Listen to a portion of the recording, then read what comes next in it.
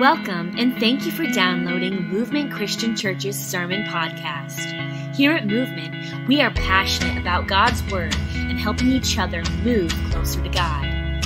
Thank you for choosing to grow with us today. Appreciate it, Bobby. I remember the first time that I met Bobby, I would have been in high school, and Bobby was on a recruitment team for the college where we both attended, and I saw him on stage doing these, I guess they were pretty silly skits, but I remember just a classic skit. What was it? A stroke, stroke, stroke, stroke, and the lighthouse skit. Just acting goofy and just somebody that I could look up to as a teenager. And I saw that goofy guy, and I was like, that's what I want to do. I want to be that guy. And so, man, you guys got a good preacher here. And I look up to him very much, and so thankful to be able to be here again. And so let me introduce myself. If you hear my vocal cords are a little bit gone, I was at camp this past week with a group of high schoolers. Yeah, right. And so I was the dorm dad, so I'm yelling at these teenage boys, in a good way, having a good old time. But my voice is a little gone, and I've got my daughter Lydia here, and we're going to camp today. I'm going to take Lydia to a junior week there. It's in Washington, North Carolina. But I love the song that y'all just sang because it's not a very well-known song, but it's one that we sang at campfire every night this past week for our teenagers, and so it's perfect for getting your minds and your thoughts ready for the message that I had to bring today. And so he already kind of introduced that I work with church planters of Eastern North Carolina. I've been on the board for a number of years. What I do as a job, though, is I'm a preacher in the Outer Banks of North Carolina. In Kill Devil Hills is where I live, and I preach at Sunrise Church of Christ. And so if you're ever on vacation out there, maybe try to slip in there on Sunday morning. But I preach there, been there for about 12 years. And I work with church. I'm on the board with a group that plants churches, and we were privileged enough to be a part of this congregation. It's so important for us to be on top of planting new churches to make sure the message of God is being preached in the world that we live in. I was talking to those teens this week in a number of settings, and one lesson I was trying to make sure that they understood was that there are so many messages being preached, whether it is not necessarily at a church, but on their phones and at schools and just in their social life, messages, influences teaching them, and we all need to make sure that we keep teaching the Word of God that is pumping through. And so we think that it's important to keep planting churches and keep making sure that this message is being shared and not being overshadowed by all the other distractions that are out there. And that's kind of going to be the topic that I discuss today. Where do we find truth?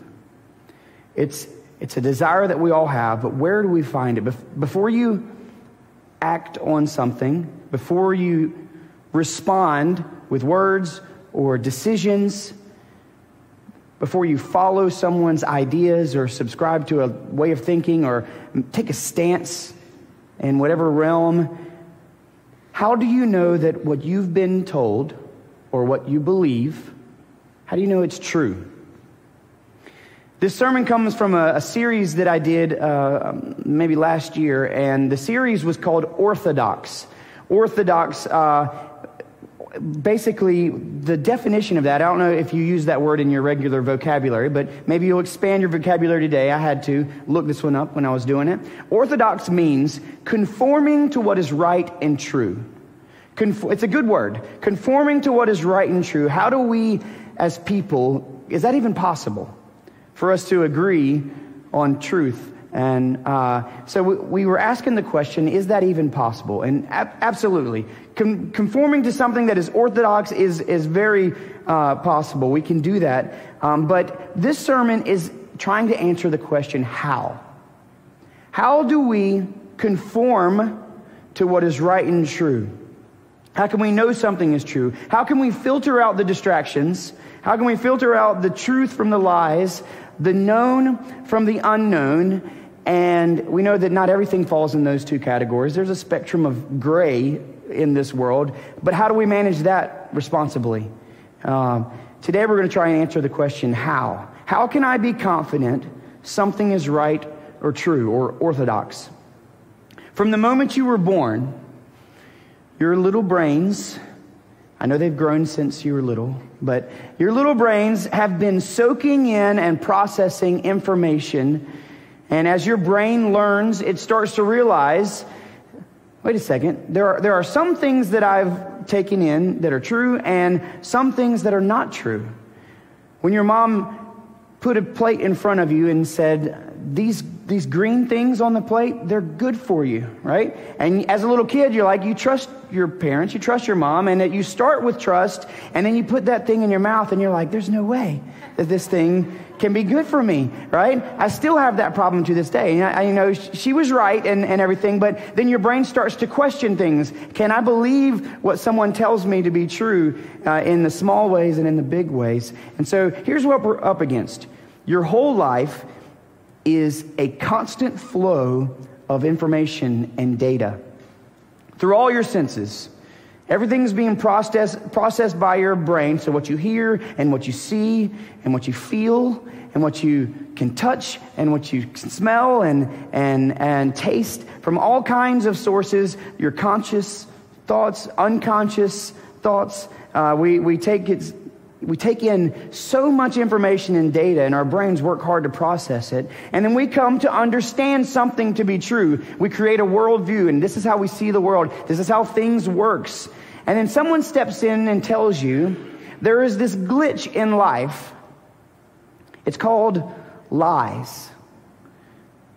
And it starts to create a confusion. And lies, I use that word, but there's lots of different ways that I'm meaning this. Some of them are bad, just like deception and falsehoods and fabrications and manipulations. I pulled out my thesaurus and just look up lies. There's all these kind of things, but not everything that is not true is devious or intended to be evil. Sometimes it's just mistakes or misunderstandings or flaws or oversights, uncertainties, but they're still not true. My point is, the human condition leaves us with this limited capacity to knowledge and understanding. And so as humans, we're stuck. We're stuck in this hard place because our instinct is to know and to understand. You see how we progressed as humanity? We are on a constant search for knowledge and understanding, to figure things out, to get the answers. And it's an instinct that we pursue so hard. It's like an addiction. As a people, we soak it all up. We want more, to the point where we'll start taking in information and it doesn't really strike us whether or not to consider, is this true? We just want to know more, and especially if we like it, we'll just kind of take it in and repeat it, But Proverbs chapter 15, verse 14 says this. It says, the discerning heart seeks knowledge, but the mouth of a fool feeds on folly. And as I read that verse, I'd just like to, I imagined a person with a huge appetite, but they're not eating food. What they're eating is information. They're just eating up anything they hear, anything that they listen to, the messages, with an insatiable appetite. The Bible calls us fools when we feed on idiotic knowledge. But when is knowledge idiotic? That's what we have a hard time, and that's why we fight, and that's why we debate and try to sort through these sometimes, and our world is saturated with it. I brought this sponge up here with me. Now, I'm not exactly an object lesson person, which is probably why I chose this sermon, because it's maybe something that'll stand out. I didn't know what to do with kind of a one and done, so I brought an object. This is a sponge. Have you ever heard your brain is like a sponge? Right? Especially when you're a little kid, they say that, you watch a little kid and they just start learning stuff. You're like, wow, their brains are just little sponges. It means that they're taking everything that they're learning and they got it. It's locked in. Now, as you get older, it seems as though our sponges aren't quite as absorbent, right? Some of you can relate to that. But let's just take a second and consider the many things that our brains absorb over time. So this is your brain. I'm just going to put it in here to keep it clean. And what I've got here is just a picture of water, and this represents information, knowledge, things that you take in as at life. And so here's the exercise. We're going to start from a very young age. Basically, we start by learning as a baby or a toddler. You learn language. You learn this is a cup, right? This is a cup. We learn that, right? This is mommy, right? This is mommy. All right. You learn that and you take it in. It's like, okay, cool. This is Paw Patrol, right? You learn that. This is Paw Patrol. Now, anybody ever watch Paw Patrol? Okay, I never have. I had little girls, and so we watched My Little Pony. Anybody, My Little Pony? Oh man, yeah. So I watched a lot of My Little Pony, and in My Little Pony, the theme is friendship. And so here's what my girls learned. Like, this is what a friend is, right? This is how you're a good friend. This is a bad friend, and they give you little lessons. This is how you deal with your anger, and this is how you. And as you watch this nice little TV show, you start to gain information about the world, and you hear your kids talk about it. Like they'll quote My Little Pony to their friends or something like that. But you get a little bit of ethical guidance from your TV, and of course you get that from your parents. They teach you things as you go on. You watch mom and dad, and they'll teach you things kind of in a lesson type of setting. They'll also teach you things that they don't know they're teaching you. Right? You watch them, they're just soaking it in. It's like, oh, this is how married people talk to each other. Right? Right? That's what they're learning, whether you're actually teaching them or not. And I don't want to get negative, but sometimes that's a good thing. Sometimes that's a bad thing, but you take it in and you think as a kid, it's like, this is just how life is. This is how married people talk to each other. All right? This is how you deal with your money. And this is how you make dinner. And this is how you organize your days. And so they're just taking all this stuff in, and you're just learning, you're soaking it all up. And you go to school and you learn stuff from school. You learn your math and your colors and your shapes, and you learn all these different things, and all that's good. You get you progress in your different, I don't know, harder math and harder reading and all those kind of things. You soak it up. But not only do you learn from your teachers in your classes, but there's also a social life. And what's cool about this is that you've got kids that come in that had a different family, and they start coming teaching you things that they learned from their family. Oh, that's nice. Never heard that word before. All right. All right. Is that a word okay to use? And so they start using those words, and you start realizing that not everything is the same from your house that it was in their house. And you learn, you grow, you figure those things out. You go home, and I don't know about you, but when I was a kid, I went home, I watched afternoon cartoons. Yeah? And so you learn lessons from those TVs. Maybe you go home, you stream something, you scroll through your phone. And when they make videos, every video that's made is usually designed to influence toward something. There's a purpose they made the video. So without even knowing it, you might be like, oh, that was cool. And you might share a story that you heard. So that means you learned it. You took in information. You learned that, and you got that kind of thing. And you start getting messages from all different places. Here's another place you get messages, right in here. Like, you start to feel things, and you start getting messages from your heart. And so somebody told you one time that's an okay place to get some information. And it is, in a lot of ways. You learn things that you enjoy. You learn things that make you comfortable or uncomfortable. You learn things that make you happy or sad. Things that make you curious. Right? And so you find interest, and so you start to grow, and you learn in those interests, and you start to soak things up about yourself. You start to figure yourself out. You explore in friends and technology. You start to develop opinions because someone told you, follow your heart. And you're like, great, that sounds like good. I'm going to follow my heart. This is what I think. This is what I feel. I'm going to go and I'm going to learn from within. You get a little older, and you start to gain some independence. Maybe you're 20 years old now. But let me tell you, your sponge is already pretty saturated, right? It's full of a lot of things over these last 20 years. You've gone to church, right? And you get some information from church, like this is what is true, and this is what is good, God and Jesus and these types of things. You learn about other religions and other beliefs, and it's poured into you. But you're at this point now in life where you realize, I need to settle in on my beliefs. What do I stand for? What is my purpose? Well, I want to have some conviction. When you get around 20 years old, you want to have a stance in life. But where am I going to? What is, of all this stuff that's sitting up in here, what is right? What is true?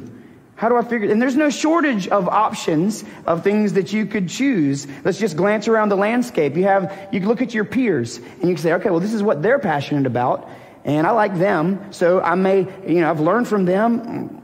And I learned from people that I respect. I might go along with what they said. And you hear different platforms, and you're like, okay, I really am drawn towards that. I love the idea of inclusion or equality or some really great words and stances and beliefs. And you watch these videos, and they're great. You like the environment. And it's like, is that going to be my thing, or is it going to be something that I'm against? Like I want to fight against racism. I want to fight against some kind of cause. And there's a lot of those things, and there's all kinds of marketing to pull you towards their particular point of view. And so you're going to be watching because you're interested now, and you want to find what am I going to be all about? You watch someone and say they pick this. You need to pick this side of the issue. They're stupid over there, all right? And they'll market to you to make sure you know that they're stupid and we're smart, and so.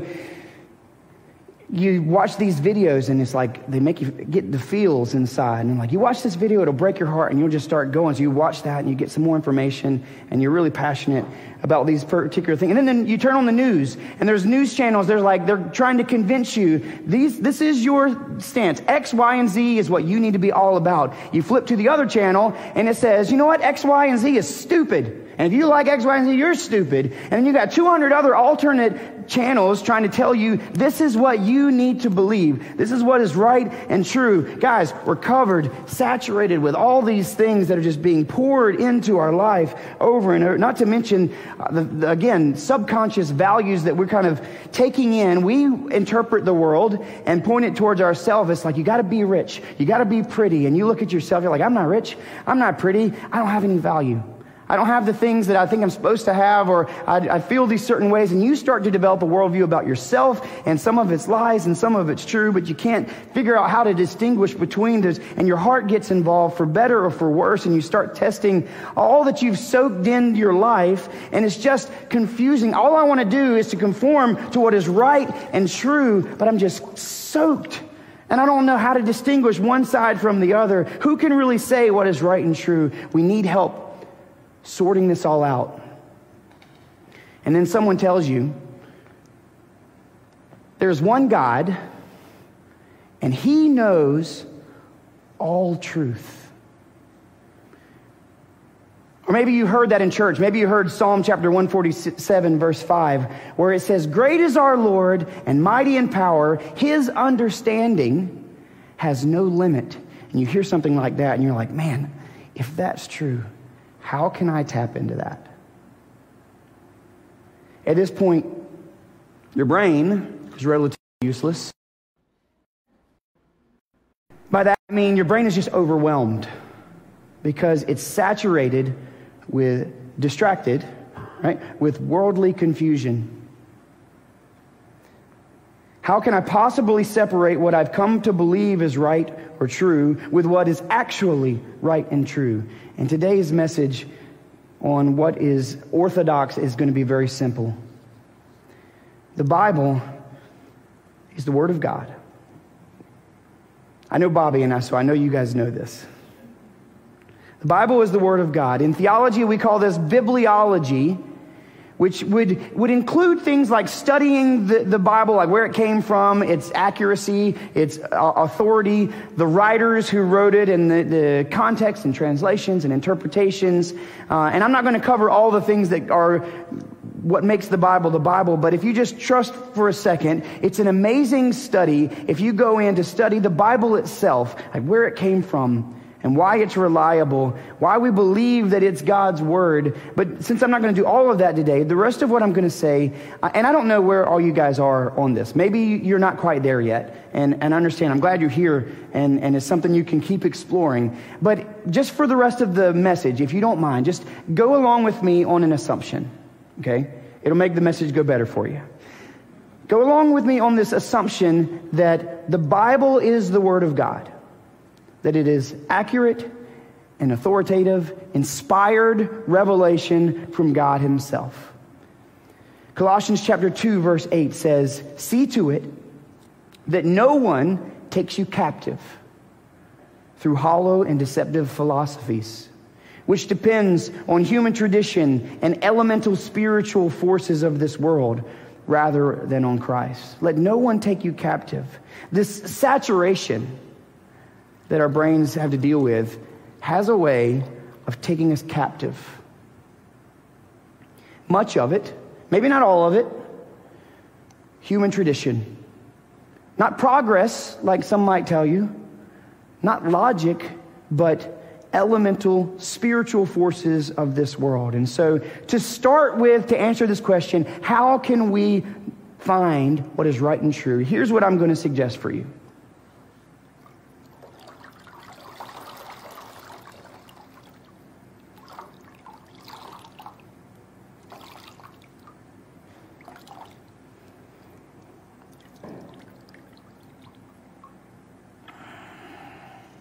Do not be taken captive by the worldly philosophies. I feel like we need to wring out our sponge, our brains, every day. The amount of worldly philosophy that gets poured into us. 1 Corinthians chapter 3, verse 18 and 19 says, "Do not deceive yourself. If any of you think you're wise by the standards of this age, you should become fools so that you may become wise." I like to think of you should become fools. You should just get rid of it. Get rid of it. Become fools so that you could become wise. For the wisdom of this world is foolishness in God's sight. If you want to learn what is right and true, you got to wring out all the bad sources that have been poured into your life. It's hard to do, and we're going to talk about that a little bit more as I finish here. But how do we wring out the bad sources? Like, for example, some bad sources which include but are not limited to, let's wring out your heart. Jeremiah 17:9 says, "The heart is deceptive. Believe your heart," they say. Right? Go with your gut. That can be useful. I mean, God gave us a heart. God gave us a gut. We can use it. We can trust it to a point, only as far as it aligns with the Word of God. It might have been a little bit more useful to use that philosophy if you lived in My Little Pony. Follow your heart, right? But we don't live in My Little Pony. We live in the real world. And so we got to wring that stuff out. It doesn't work the same way here. We got to follow your heart so far as it aligns with God's Word. Same thing goes for things like your experiences. A lot of people will take the things they've experienced, and that will be the guide. Again, experiences are very useful. Your dreams. God gives, He gives us dreams. He gives us passions and hopes. The voice in the night, maybe your conscience or something, however you describe the things that guide us. Those things can be good guides for us to a point, but He does not contradict His Word. So maybe wring it out and then come to it fresh as you think about your dreams. So those are hard. Wringing out your experiences, wringing out your heart, those are pretty hard things to do. Let me give you some easy ones. These are, no-brainer like this. You could do this today, all right? Wring out bad sources like YouTube, Fox News, CNN, Netflix, Hulu, TikTok. Joe Schmo, who records a video like on his dash cam, and he sounds so convincing. It's like, that dude is passionate. I know, but listen, it's for the most part, unless they are speaking from the wisdom gained through the Word of God, start by wringing it out and then watch it again. Compared to what God says. Now, if we can manage starting wringing out some of our bad sources, we move forward from there. You've heard me say it a few times. The source for truth and what is right has got to be from God. He's the one who knows all things, whose understanding has no limits. Over time, He has blessed us with exactly what we need, a standard by which we can measure truth, His Word, The Bible. So we look to it. That's why we come here. That's why we study it. 1 Timothy chapter 3, verse 16 and 17 says, all Scripture is God-breathed and useful for teaching, rebuking, correcting, and training in righteousness, so that the servant of God may be thoroughly equipped for every good work. The Bible is God's inspired word given to us to guide us. But wait, there's more. It's not just the Bible that can guide us. I got one more thing. Not only did God give us His word, but He gave us His Spirit. Jesus said before His death on the cross, John 15, verse 26, He says, I will send you the Helper from the Father. The Helper is the Spirit of truth who comes from the Father. If you're a Christian, when you become a Christian, you receive two things. You receive forgiveness of your sins and the gift of the Holy Spirit. Now, you got to ask, if I tell you that, it's like, how do you know that? Where do you, like, I want to believe that to be true, but it's not me that I've found that in the Word of God. That's why I know it's true, that when we become Christians, we have forgiveness of sins. We receive the gift of the Holy Spirit. That's in Acts chapter 2, 38 and 39. Peter replied, repent and be baptized, every one of you, in the name of Jesus Christ, for the forgiveness of your sins, and you will receive the gift of the Holy Spirit. This promise is for you and your children and for all who are far off. That's us. For all whom the Lord God will call. Now, I don't have to tell you that, like, for me to stand up here and wring out this orange sponge, that's easy. Yeah, I can show you. It's an illustration. But to take it and to wring out your brain from all the sources that's been pumped into you through life, that's not that easy. I get it. But it would not only be difficult, but it would be impossible without the Spirit of God in you as a guide and a helper. I'm not asking you to wring this out just because of your own brain power. It's like you memorize this, wring it out, memorize it. No, we got the Spirit of God to guide us, to help us. 1 Corinthians chapter 2, verse 14 through 16 is a really cool verse I want to read to you. It says this. It says, the person without the Spirit does not accept the things that come from the Spirit of God, but considers them foolishness and cannot understand them because they are discerned only through the Spirit.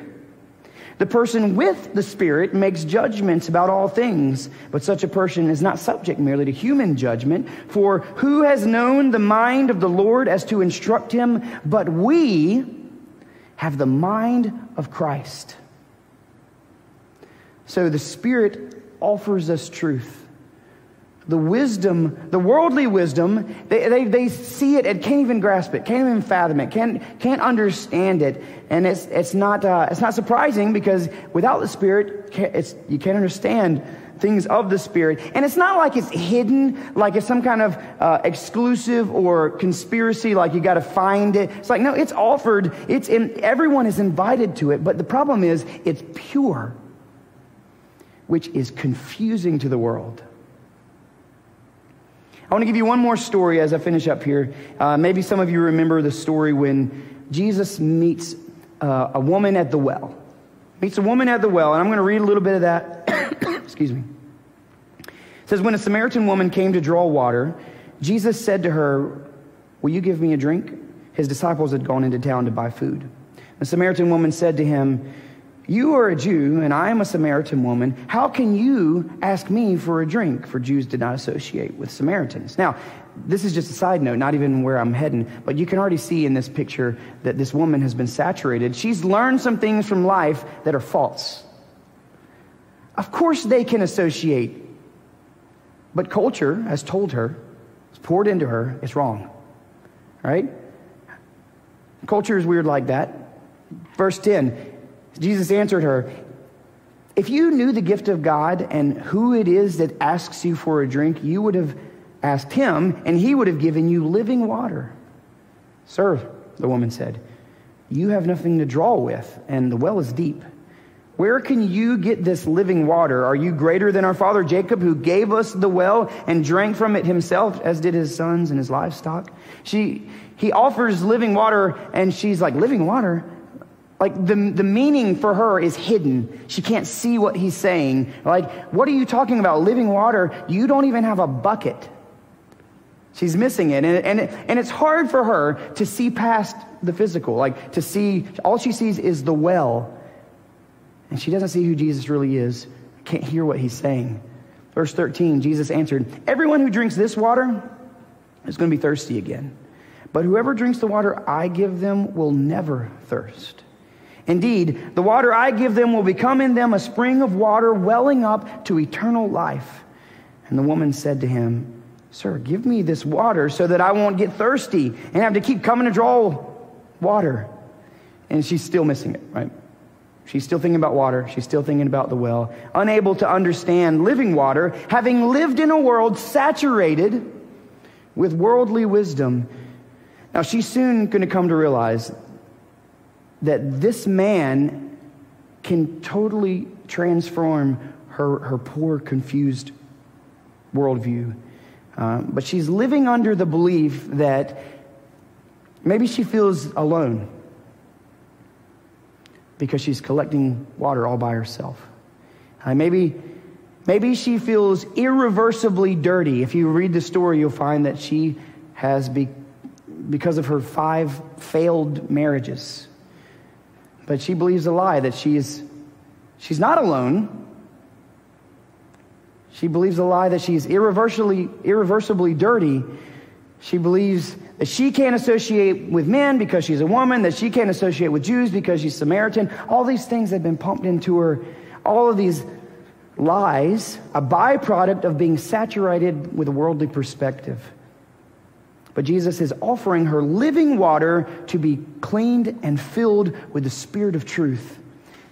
Go down to verse 23, and Jesus says, "Yet a time is coming, and has now come, when the true worshipers will worship the Father in spirit and in truth. For they are the kind of worshipers the Father seeks. God is spirit, and his worshipers must worship in spirit and in truth." And the woman said, I know that the Messiah, called Christ, is coming. And when he comes, he will explain everything to us. And then Jesus declares, "I, the one speaking to you, I am he." Right?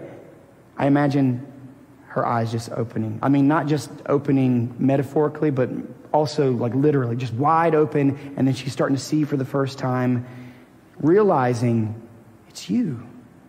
You're the Messiah, the one who what she just said, is going to explain everything to us. She doesn't have to wait anymore. She can wring out her sponge, fresh start, and then let Jesus fill her, pour living water into her. And hopefully you can understand what I'm putting down here today for you. So can you.